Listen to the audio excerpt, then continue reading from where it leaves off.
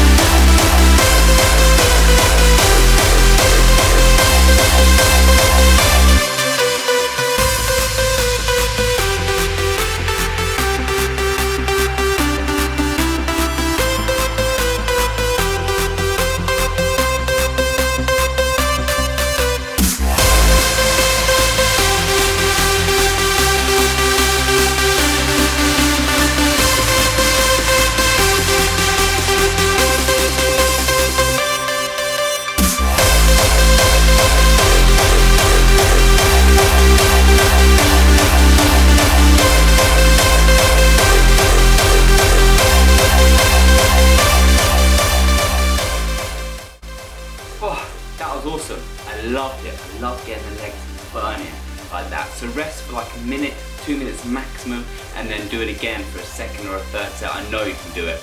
Let me know how it goes. Please message me, please tweet me, Facebook me, whatever you want. Let me know how it's going. I want to see your photos and videos too.